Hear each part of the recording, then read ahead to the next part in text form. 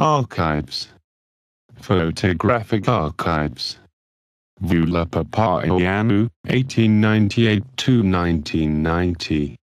Voula Papaioannou began working as a photographer during the 1930s, concentrating at first on studies of landscapes, monuments and archaeological exhibits.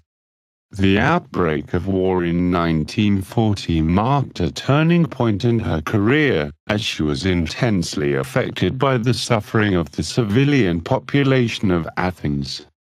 Realizing the power of her camera to arouse people's conscience, she documented the troops departing for the front, the preparations for the war effort, and the care received by the first casualties. When the capital was in the grip of starvation, she revealed the horrors of war in her moving photographs of emaciated children. After the liberation, as a member of the Photographic Unit of United Nations Relief and Rehabilitation Administration, she toured the ravaged Greek countryside recording the difficult living conditions faced by its inhabitants. She often exceeded her brief, immortalizing the faces and personal stories of ordinary people in photographs that stressed dignity rather than suffering.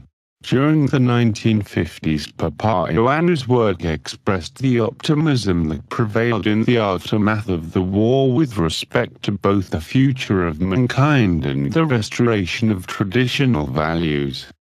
Nevertheless, her photographs of the historic Greek landscape are not in the least romantic, but instead portray it as harsh, barren, drenched in light, and its inhabitants proud and independent, despite their poverty.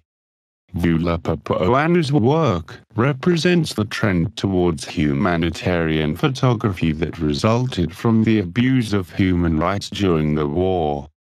Her camera captured her compatriots' struggle for survival with respect, clarity, and a degree of personal involvement that transcends national boundaries and reinforces one's faith in the strength of the common man and the intrinsic value of human life.